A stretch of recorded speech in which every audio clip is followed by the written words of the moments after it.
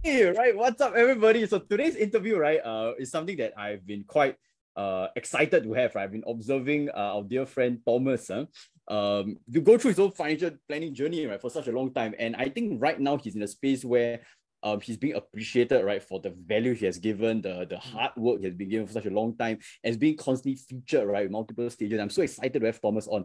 So yeah, man, Thomas, good to have you on. And before we begin, you want to share a little bit about yourself, a bit about what you do, right, before we begin the rest of today's interview, man. Yeah, great. So thanks, Mark, for this opportunity itself. So for me, I began my wealth advisory journey back when I was a student in NTU. So back then I started out already. So it has been on a journey for around 8 years. And also along the way, I also start side businesses to complement it, specifically in the coaching, training, and speaking field itself. Have a few awards, thankfully, here and there. But most important of all, right, is I managed to have a life that I'm looking for, a life where every day I wake up, I feel fulfilled. So yeah, hopefully I can share what I know, some of my learning lessons with all of you. Yeah, man. So I guess the first kickstart the interview, right? Because I think most people in Singapore, right? Yeah, most people start financial planning, they're always afraid, oh, there might be a stigma against financial planners and stuff. So I think when you first started as a student, right? Like, why did you decide to embark on a journey? And do you have some of those fears? Can you share a bit of a journey of how you began, right, initially when you were a student back then? Great question. So started out right that I already wanted to do business already. So even when I was in university, I was exploring entrepreneurship already. The question is what business to do. So I actually dabble into a few businesses like digital marketing, speaking, whatsoever, and wealth advisory is one of it. So wealth advisory, we actually position it as a business because we get to run the operation, we get to run how things are going, we get to run how we want to market our services. And what is important for me at that point in time is that I get a business with low startup costs, with low risk. Because some business, I mean, they are great, F&B, all this, but as a student, I am not able to take up such amount of financial risk itself. So wealth advisory becomes something that is suitable. And after that, I did dive further into it and I realized that that's something that I enjoy. And you are right to say so that, stigma has always been there. Fortunately, along the ways, especially in the current generation, it's getting more and more accepting because people are starting to see the importance of financial planning, and financial planners as themselves, right? They are starting to position themselves more as an educator rather than a salesperson. So fortunately, right, yes, the stigma is starting to taper down already. That said, at the end of the day, there will always be a stigma there. And this is where you want to really deep dive into your personal mindset, right? What are you afraid of in terms of the stigma? Is it because your friends are judging you? Is it because you are afraid of losing your friends? Is it because maybe your family feel that this is not a career for you to be proud of? Different people, they would have different reasons to stay away from this career itself. And I think it's important individually, right, that we deep dive into what is the reason and then we reframe it accordingly. Yeah. Yeah, so I guess I was going to that, like, so you want to share a little bit maybe of what were your personal struggles, right, or fears, right, and how did you personally overcome some? Because I'm sure it wasn't easy, unless, right, for you it might have been a very like no-brainer, right? They just went on with it. You want to share a bit about your own journey as well? Okay, so back then, right, I actually have a huge apprehension of approaching those who I know, like close friends, family, all this, in terms of sharing about financial planning. So when I first started out, right, I do a lot of cold market. Even until today, right, I also do a lot of cold market. But then I started to realize, right, the reason why I have that thinking, right, is because I go in with the premise that I am like kind of trying to sell them something. I am going in with the premise that I'm there to do a sales. But after that, I reframe it accordingly, right? Like I'm actually there to educate them. And even if they are not interested, then it's fine. At least I have stay with my responsibility of educating them. So on my social media, all this, right, I am always constantly educating because right now I see, right, I'm just sharing, right? At the end of the day, whether you want to take up the solutions or not, it's up to you. And when I go in with that mindset, surprisingly, more and more people, they themselves come to me and ask me about it. Especially when I go out with dinner with friends, family members, they themselves ask me the question. And right, they don't have the mindset that, wow, Thomas is a salesperson. I don't want to go out dinner with him. Because they know that I am really just there to share and I really don't force a sale down. the person itself. So that is for me personally. I mean, there are other limiting beliefs that other people are facing, and just to share so that I can value at maybe those who are encountering this. Some people, they don't see this as, they see this as at the end of the day a sales career, right? Just selling products itself. But think about it, everyone is doing sales one way or another, right? Even for people who are finding a full-time corporate job, they are selling their resume, they are selling their skill set so that they can land a higher paying job, they can land their dream job itself. When we find a girlfriend, when we find a partner, we are also selling ourselves one way or another, right? So sales really make this world go round, and it is really up to you, right, to position yourself in a manner that is as a professional salesperson, not just a salesperson, not just on the street selling any random things, a professional salesperson. What differentiates a professional salesperson? Someone who knows inside out of what he is selling. I think the framing of just trying to sell people to take their money, right, and then get a bit of a cut, but as compared to value adding first, right, reframing in terms of being an educator first, and I think that's what helped a lot of people. And speaking of which, right, because I think some people have been asking, like Thomas, I mean, it's easy, right, to say that okay, your content should be value adding and stuff, but there's so many financial planners out there, right? Like, how do you ensure that some of your content and what you share, right, hopefully stands out, right, from the rest of the market, right? Maybe that's one. And number two, right, in terms of how do you add a lot more value to people rather than just the usual things of what everybody say, oh, buy, you must save more, you must buy less, right? Buy the stock when it's low, sell high. Like how do you differentiate yourself from that perspective? Because everybody else is doing it. Right. So to start off, right, in the first step itself, I think it's very important that we find a niche, that we find a positioning that is specialized. Instead of trying to share every single thing, right, we niche down to one. So personally, for me, it's more towards the investment and wealth creation part, right?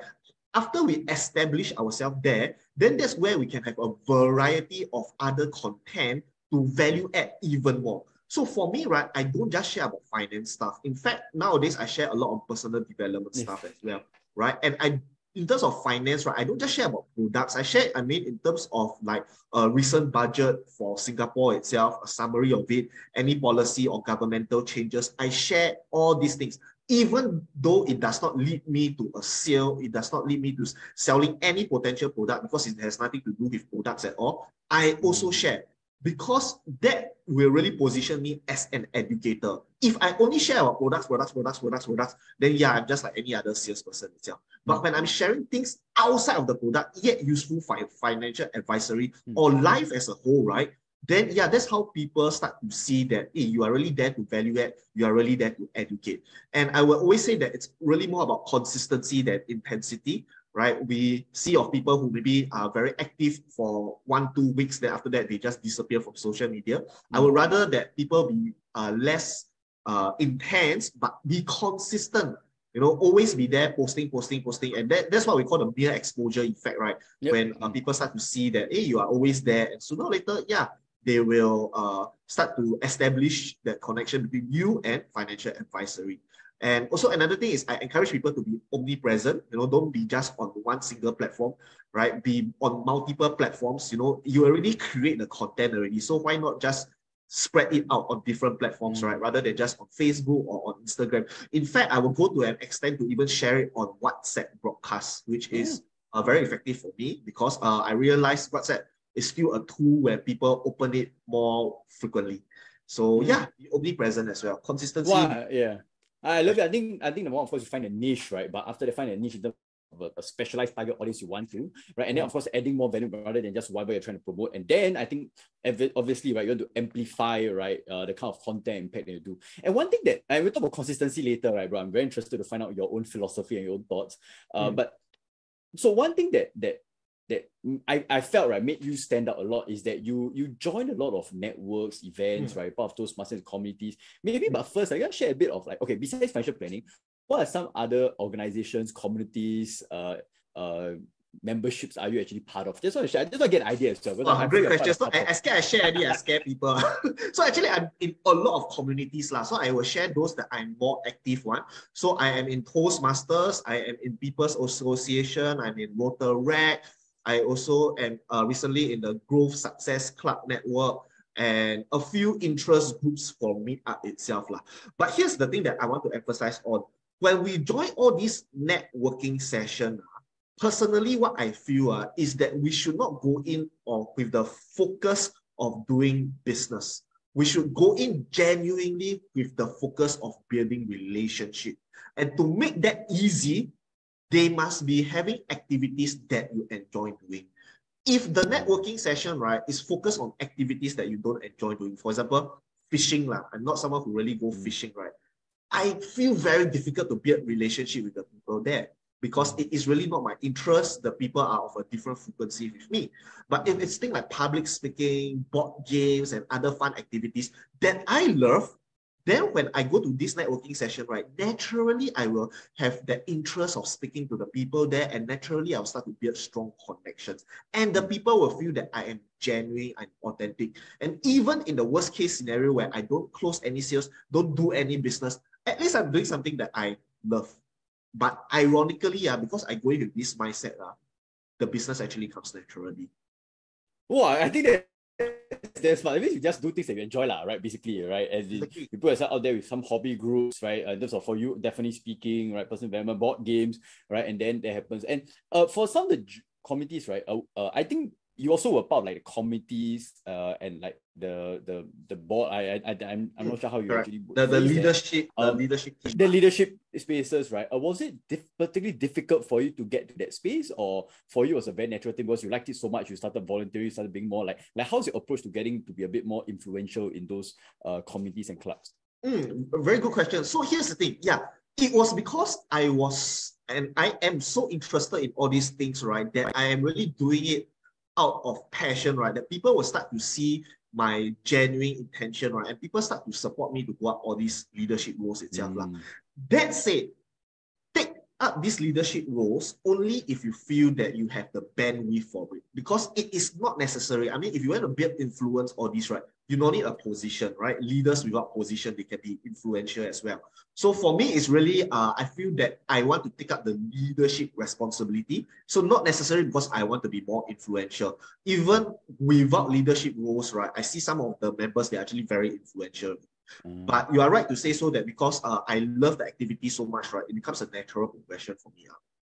Okay, right. So just for the natural love and passion, I think the big question is, because I do feel that some people, when they talk about networking and stuff, they'll be like, oh, I'm very shy, how can I add value? But if you just join things that you naturally like, hey, it's going to be a lot easier, right, than trying to think 20,000 other problems, right, when you can just be enjoying yourself. So I love that. So right. moving... Sorry, before that, just to add on something, yeah. So this may seem very unbelievable, but I'm actually highly introverted. Legit, I'm not even kidding. A lot of networking session, right? I will sit in one corner, quiet one. I'm those who, in Chinese, we call this mantra, slower to warm up. So sometimes that's why I don't like those rapid business networking sessions, because I am not very conversational in a long way during that setting itself. So I will like speak one line, then okay, bye-bye, I can't even build a relationship. But I use that weakness, right, as a strength itself. Because while I am not so good at all these rapid, long conversations, right, when it comes to a long-term relationship building, right, when I'm there for a few sessions, when people start to talk to me, when I start to open up, right, the conversation goes deeper. And then they will be like, well, this person don't really talk so much one. And then today he's talking to me sincerely, listening to what I have to say, all this. That is how relationship is built. And in my opinion, relationship needs time to build either way, right? So it's really about using your weakness as your strength. Yeah, no, I think I love that. That means you're also playing in your own strengths, right? Which is finding areas where you can afford to be long-term. Because some areas I know, right, that they are looking for those that can cold message, can cold talk, then ASAP, right? Which might not be in even mine, right, areas of expertise where we don't like to have those rapid fire communication portion. Yeah, I love that. And so moving on, right, to something probably as important, right, which is, so I think something mentioned at the start, which I love, is that you are looking forward, right, every day to waking up, right, to do your stuff, to do your work. So you share a little bit about first on that portion, which is why do you enjoy what you do, right? Because there's still going to be a lot of work involved. So you share a bit about that before we begin some of the more deeper questions, right, in terms of energy, focus, and productivity. Right. I love to share about this because in my opinion, I believe I found the answer.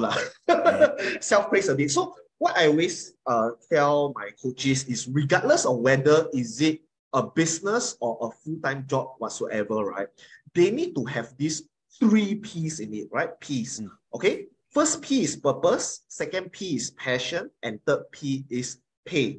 All right, so pay is the most straightforward one. I mean, especially in Singapore, we need the money to survive, at least even thrive, right? Okay, now moving on to purpose. Purpose is what we find meaning in life, what gives us that fulfillment. So some of you will probably hear about the 7 levels of why, or this, right? To keep it short, go Google about it, 7 levels of why. You will eventually identify the purpose. So some people is maybe they want to build quality relationship. Some people is they prioritize growth and breakthrough. Some people is that they simply want to have a free life. That's their purpose. For me, is to impact lives, just to share a little bit. So I always want to give value. I always want to be there for people. That is my life purpose itself. And then we have passion. What do we enjoy doing? So for passion, right, some people enjoy maybe sports. Some people perhaps enjoy more towards creative works, like myself. Some people enjoy writing. Some people enjoy IT related matters itself, right? So for us to have that ultimate level of fulfillment, I believe that we need a career or a business that help us achieve these 3 P's. And let me elaborate a little bit more. You see, being a fitness instructor, right, can help to impact lives, right? You help people to lose weight, you help people to be healthy, and you can probably earn quite a bit also. But I can never ever be a fitness instructor, not just because of how round I am, but because it is not my passion, right? It is not something that I am particularly really excited about. So that is something that I cannot find alignment with. Yeah. But to take it a next level, for us to find these 3 P's, sometimes it can be like strike toto like that. Sometimes it can be really very difficult. I mean, let's be practical, right? But here's the thing. These 3 P's, right, may not be something that you find. It can be something that is created from where you are at already. So let me give you an example. Let's say an auditor, have to work long hours. The job may be a little bit mundane, may be a little bit repetitive. And this person enjoys creative work. Yet at this point in time, he's not ready to find us other careers. So how can he align creativity to an auditor job? Well, I mean, he can create new systems in which can help him to be more productive at work. He can be creative in the sense of, designing his workplace, making it colorful whatsoever. He can be more creative in terms of how he sends the email to his clients whatsoever. At least there's an element of creativity in there.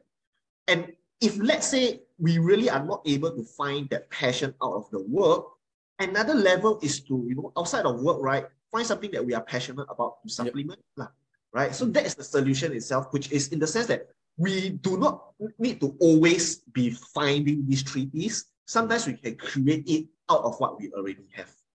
Yeah, I think that is a testament to the whole power of responsibility, right? Which is we don't wait for things to happen to us. We actually create it one way or another, whether it's in the job, outside the job, right? But basically, we don't wait, we don't be passive about it. I think that's something that a lot of people that found their passion, they didn't find it, they actually created it on their own, right? So same thing for you. You managed to find a way to, yes, generate income for you through wealth advisory, but in a way where you enjoy what you do, right? Which I think that's extremely powerful itself. So speaking of that, right? So because you are doing a lot of things, right? You're doing wealth advisory, you're posting a lot of content on Facebook, social media, right? You're joining events, you're having fun, right? Would you share your overall approach to managing maybe a bit of your time, your energy, just for some people who might be like, wow, how come Thomas doing so much?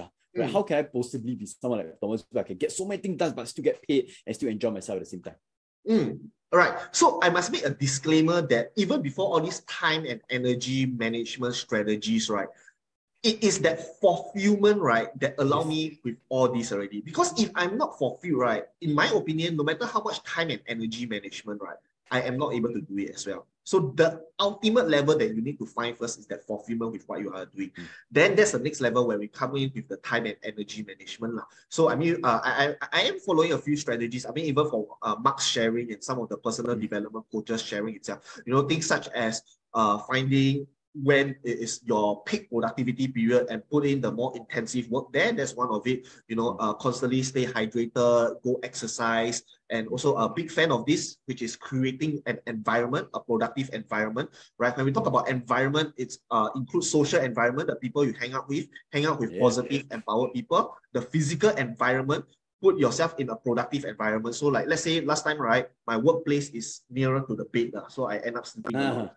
So now I need to shift very far away from the bed itself. A digital environment, I remove all the mobile games from my phone itself because those can be quite distracting. And also our mental environment, what are the thoughts and beliefs that we are constantly feeding ourselves, right? So environment itself is also another thing, right? And I'm also a practitioner of task batching. Like let's say I'm using my computer now already. I do all the tasks that need computer because I'm already using it already. So the efficiency is there. Rather than I close the computer, do other tasks, then come back to it again. Right? So in terms of meeting clients, I mean, in this industry, it's really about meeting clients. So like, let's say I'm meeting clients in the West, right? I'll put them all together during the same period of time. So that's the efficiency there also. Nice, I love it. I think those are some very quick fire. I think the way Thomas mentioned it sounds very casual, but it's freaking powerful, right? Physical environment, right? Changing it, right? Being aware of your thoughts and beliefs, right? I think these are some things that we can all take away from. And okay, so I think one thing, this is based on personal opinion, Thomas, right? So you have mixed around with people from the personal development space, speakers, entrepreneurs, you have your own communities, right? Based on your opinion, what are some observations of some people that might have attended the same program, workshop, seminar as you, or received the same information as you, right? But achieve drastically different results, right? So some might be pretty mediocre, stuck, right? Not at the level of progress they want to be, right? Where some people, right, even like yourself, right, they can move fast and get the results they want, right? They can achieve whatever they want from whatever they learn. What do you think are some of the characteristics of traits that you feel differentiate, right, between both groups of people, at least from your own observations and opinions? Yeah, so here's the thing. I have a theory that nowadays people like to sign up for courses and programs because they are being marketed too well. The program courses, all these, wow, so attractive, got all these bonus. So people don't sign up from the place of pain or pleasure, which I realized that it is something that's a differentiator. Why do people take action, right? Either to go away from pain or to go towards pleasure. And this is something that they really need to think about, right, before they sign up for a course or a program itself. What is the pain I am facing? If I am going to sign up for a weight loss program, right, the pain is that I look horrible, I don't have my abs, I feel lethargic, all this, right? And I'll constantly remind myself about it, right, before I sign up for the program. So I will be more motivated to follow it through. Because signing up for a program is easy, but whether do you apply what is being taught, right, is a different thing. And I truly believe, right, that to the extent that pain is even more powerful than pleasure. So pleasure works as well, pleasure like in terms of, it will help me to achieve my results. Pleasure in terms of, now I am able to connect with people more confidently, like whatsoever. But if we go from the angle of pain, what are you lacking right now that is not helping you to achieve your life purpose, right? To give you a very good example, why I am more motivated to keep healthy, right, nowadays is because I realize that if I have a short life, how do I impact people? Right, I'm still now in the Singapore zone. I haven't even go internationally very regularly, which is what I want to do eventually also. Yeah, I'm afraid I'm not even able to make it with to my 40s, right, with my past habits. There was a period of time where I actually feel some heartache because I realized, right, 1 year I never exercised. Then that's why I feel some discomfort in my heart during the COVID period. That's why right now I'm like more active in my cardio, all this. Not to look good. I exercise not to look good. Just to give a disclaimer. I exercise because I want to keep fit because that helps me to achieve my life purpose. And I find that pain, which is that if I don't do it right, I have a short life. Yeah. So this is what I encourage people to do. When you sign up for courses, all these, right? What is that pain? What's that pain that you must overcome? You must really feel it. Then you'll be motivated to do it as well. Right? So this is the base level itself. The top, the level on top of it, right, is I would say that they don't really associate what they learn with how they can apply right away. And I'm a believer of applying as fast as you can, because if you don't apply it right away, right, sooner or later you forget, sooner or later it will just be chucked aside, right? So immediately, right, if you learn something like a productivity hack from Mark, right, how can you apply it right that day, right? Or the next day itself, right? And sooner or later, it will become a habit lah. I mean, when we talk about habit formation, it's a whole new topic. You all can go read up on James Clear itself. But I would say that you need to find that association itself, or else it is just like any words on paper, just any noises going across. Yeah. So wow, I think those are two powerful tips. I think number one, yeah, it might make you sound a bit sadistic to some people, but I feel it's absolutely true, right? Which is don't learn just because maybe you got sold on the spot by a speaker that speaks very well, right? Just feel like very FOMO, right? Or it's like, oh, it sounds like good to have, but come from a space of what do I really need right now? Be aware of it, right? What's my biggest challenges, struggles? What's my biggest things that I feel I could improve on? And then come from a space, right? In terms of choosing what you want, because there are 20 million programs that we can buy, courses, all right, that we can go for. And then number two, right, is how can we immediately apply, right? So instead of waiting until like one day after, 5 days after, 10 days after, right, what can you take immediately, right, and potentially apply to your life? Love it, man. I think those are great tips, man, for Thomas. So I guess probably last question, all right, last question, which I love to ask all my guests. So let's say, bro, you had to restart everything from scratch, right, with whatever you know right now, restart whatever you want from scratch, and you had to you were brought in another city, right? But you don't know everyone, right? You don't have any resources, right? What will you possibly do in the first 30 to 90 days to not only get back to where you are today, but even beyond that, right? To even bounce back beyond that. What are some of the specific steps, right? Strategies, right? Or things that you might take action on, right? To move up, right? As fast as possible if, let's say, you're starting all over from scratch. Wow, fortunately, I'm prepared for this because I watch a lot of reality TV.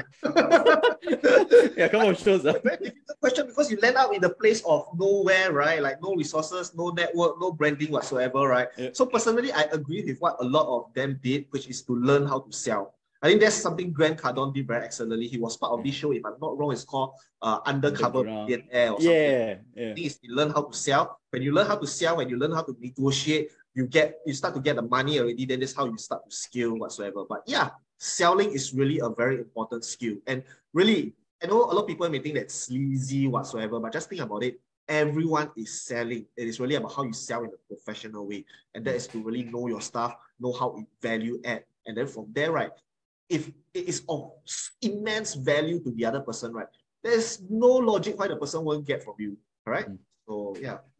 Nice, a little bit. So I guess with that, right, that's a great answer in terms of selling, communication, right? Because one thing I also learned way back, right? I was selling on the streets and stuff, which is selling is a recession-proof skill, right? It's an industry-proof skill, right? You cannot never go broke, right? If you learn how to sell, man. But yeah, I guess with that, where can it's been a great interview so far, bro. So where do you think some of the audience gonna find out more about you, right? Follow you, and share a bit about where, how can they possibly connect with you, right? If they wish to find out more about what Thomas, right, is doing right now. Yeah, so do connect with me. I am on Instagram, Facebook, LinkedIn, all the same handle. Hello, Thomas Chen. And yeah, wish to learn from all of you as well. Yeah, nice. Okay, so I guess probably last words for the end of this interview for people out there, right, who might be like, okay, I do want to achieve some success, right? I do find this interview really inspiring, right? But they're not so sure where to start. Any final tips, right, before the end of this interview, bro? Where to start, is it? Just to yeah, right. Like any final words, any final tips. Where to start? I would say at the end of the day, right, what is most important for us is to live our life purpose. Trust me, when you find that alignment, your life change a lot. I did not share much about this interview, but when I was younger, right, in my 20s at that time, right, I faced with a lot of crises, identity crisis, quarter life crisis whatsoever. But I am thankful that I faced with all these right at an early stage. And that was when I realized and managed to find what my life purpose is, right? And it gives me so much answer. It helps me to elevate my performance. It helps me to find fulfillment. And it helps me to strengthen my relationship with other people. So right from the start, right, I would encourage all of you, right, to really go out, find what your life purpose is. And everything will be linked from there. Beautiful, man. Right, beautiful at the end of the interview. So again, thanks again, Thomas. So follow him. We'll put the links in the comments below, right? And we look forward to seeing you, right, in the next Master Mentors interview session, right? Thanks again, Thomas, and thanks everybody.